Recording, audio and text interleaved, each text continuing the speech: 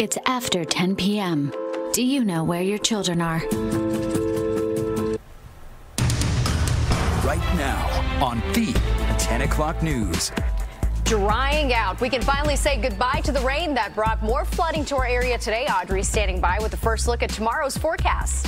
And displaced and frustrated more than a week after a fire ripped through their Queens apartment building, some tenants say the housing options they're being offered aren't good or close enough. But first, breaking tonight, a wild scene of smashed cars, including a police SUV on Staten Island, after police say a man stole a box truck and did everything he could to get away from officers who were in hot pursuit. Good evening. I'm Natasha Verma. And I'm Teresa Priolo in for Steve. 2 officers were injured, and police are telling us that suspect is now in custody. All of this going down in the Stapleton section of Staten Island. That's where our Kendall Green is with the latest.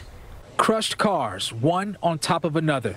The aftermath of a miles-long police chase that began around 5:50 Thursday evening. Numerous times we tried to set up mitigation points to close, but it was obvious he was not going to stop, and he was putting the public in grave danger. Police were investigating a man they say was wanted for several crimes crossing state lines early.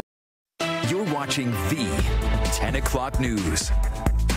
Flovent, a commonly prescribed brand name inhaler to treat asthma in children and adults, is just days away from being discontinued. And as FOX5's Richard Giacova shows us, even though there is a generic version available, it's still causing concern and confusion.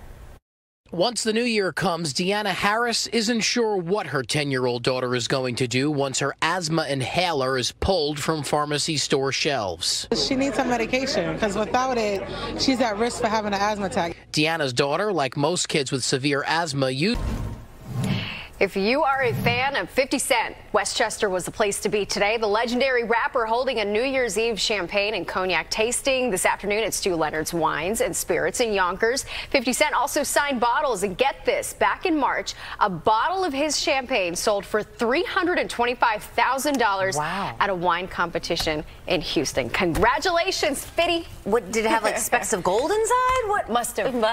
We have to and ask his him. signature too, Yeah. probably. And that's our news for tonight. Thanks for staying up late with us. And good day. We'll have your latest headlines beginning at 4:30 a.m. We'll see you back here tomorrow night.